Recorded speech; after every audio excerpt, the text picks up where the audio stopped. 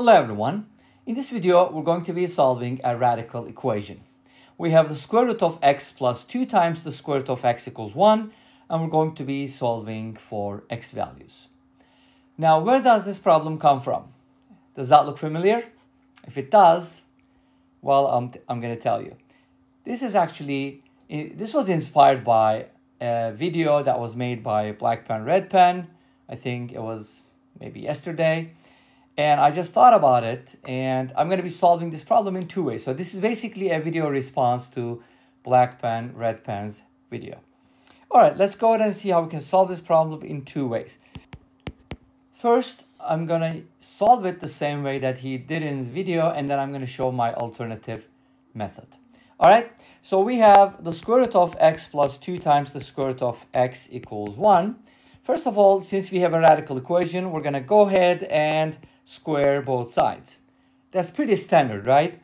So that gives us x plus 2 times the square root of x equals 1.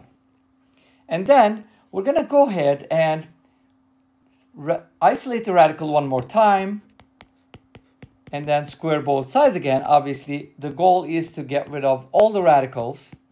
And then this is going to give us 4x because square root of x squared is x. And this gives us 1 minus 2x plus x squared. Now let's go ahead and put everything on the right-hand side where x squared is positive, and then write that on the left-hand side, kind of switch sides. X squared minus 2x minus 4x, that's going to be minus 6x plus 1 equals 0. Great.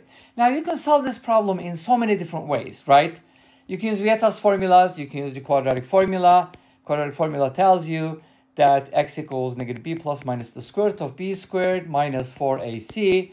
And then you get the square root of 32, which is 16 times 2, by the way. And you can kind of write it as 4 root 2 all over 2. And then you can just go ahead and divide everything by 2. And that gives you the x values as 3 plus minus 2 root 2. Which means there are two solutions. Let's say x sub 1 is 3 plus 2 root 2. And x sub 2 is 3 minus 2 root 2. Because this is a quadratic equation, you're supposed to get two solutions unless those solutions are, the same, right? When the discriminant is 0. But that's not the case here. Another way to approach this problem, which is kind of nice, is a formula that was kind of known for many years, but recently publicized, I think, by Po-Shan-Low, and I made a video about it. Most people call it Po-Shan-Low's method, but it's not actually his. But anyways, that's a different story. And here's how it works. You look at the coefficient of x, which is b. B is negative 6. We know that if a is 1, then the sum of the roots is negative b over a, or just negative b, because a is 1. So in this case, that would be 6. So we are looking for two numbers whose sum is 6, in other words, right? That's also the way we factor trinomials. So to do that, I'm going to assume that my solutions are in the form 3 plus, I'm probably not going to use a, 3 plus, let's say, r, and 3 minus r, okay? And then we're just going to go ahead and use Vieta's formulas. The product is this, which is 9 minus r squared. And from Vieta's formulas, the product is c over a, which is 1 in this case. From here, we get r squared equals 8, which gives us r equals 2 root 2 and negative 2 root 2. Along with this and this, you're going to get the exact same solution. It's just another way, a cooler way to solve quadratic, especially when the b is negative. I meant when the b is even, right? Because it's easy to cut in half. Anyways, so those are the solutions. The question is, do they both satisfy this equation? So that's where the difficulty lies, and it's probably why he said in his video in the thumbnail, be careful. Because you really need to be careful. You can't just conclude that, okay, I found two solutions, those are solutions to this equation. You need to check. Why? Because this is a radical equation and we squared both sides. So we might have introduced, let's just pretend, we don't know the result, that extraneous solutions, right? So when you plug in this number right here, as he did in his video, you're going to get something like this. And probably someone who did a little bit of math will probably realize, okay, this is not equal to 1 for sure, right? Look at all these numbers. No way that's going to equal 1. I know, I'm very non-rigorously. But then what about the second one? We still need to test because a radical equation can have no solutions, but this one does. because what happens is, this is a perfect square. By the way, this is root 2 minus 1 squared. So when you square root and take the positive root, it's going to be root 2 minus 1. So you're going to get something like this. Okay? And then when you distribute and square root 3 minus 2 root 2 plus 2 root 2 minus 2, you're going to get these two cancel out. Square root of 1, that's equal to 1. So yes, that satisfies the equation. Therefore, this is a good solution.